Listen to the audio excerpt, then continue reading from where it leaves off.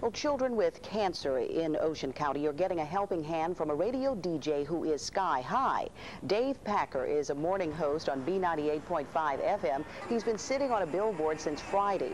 His station is trying to raise $50,000 for the Oceans of Love Cancer Support Group. We have nice reminders here every day come by. We have kids who are being helped out and the families of these kids who are being helped out by Ocean of Love. And every time I see that, it reinforces my endurance and allows me to continue.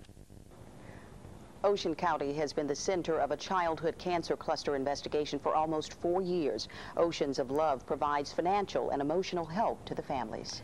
And fortunately, it's had some decent weather. Hasn't had a bunch of wind to contend with on the top of that billboard. I know. All right. When the evening edition continues.